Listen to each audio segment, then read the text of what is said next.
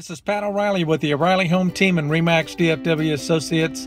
If you want updates on the market, if you want to learn how to buy a house or what the process is of buying a house, then give me a call. We can get this started. The market has slowed down a little bit. It's a better time for buyers to get involved.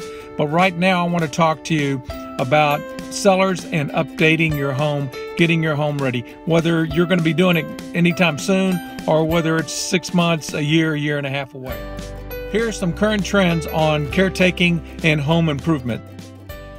If you have one that you don't see on this video that's important to you, that you've done, that I can share with my community, please give me a call because I'd love to do that. Number one, let's start outside. Recently I was driving around the community, and one thing that stood out to me is stone paths. Now it can be to your front door, it could be around to the garden, it could be to a blank wall. No, it can't be to a blank wall because that'd be weird.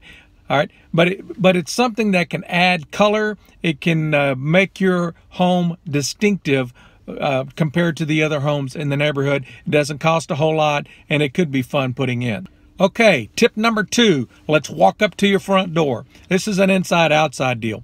Your front door, there's a trend right now where people are adding steel doors, if you can afford it, to their front door. It adds security and just gives you a wow spot. If not, then just look at your front door, paint it. There's a lot of trendy colors right now that can make your home pop.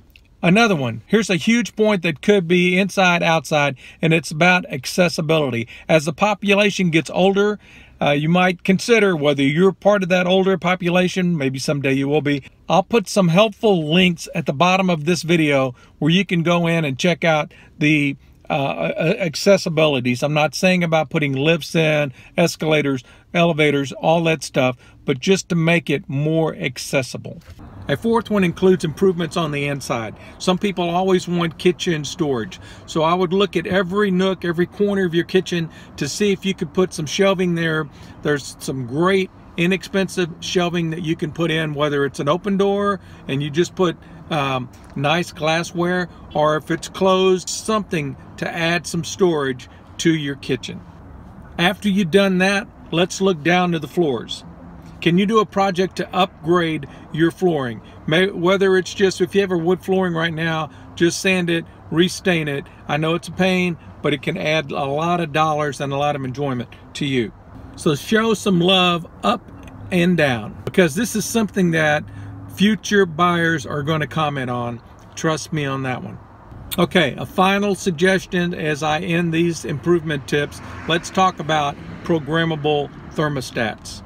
Just be mindful of how much you do. I wouldn't go overboard, because a lot of people have strong preferences about this, but it does add value to your home. Some buyers might be loyal to a specific thermostat or door ringer security. So when you upgrade here, don't go overboard. So make an improvement, but with room. If someone wants to change that, it's easily done. So there you go, community. A few tips on how to improve your property. Again, if you have one that you really love, that you've used, let me know. I'd love to share it with my community. But until then, I'll be out and about looking for more ways to add value to you guys.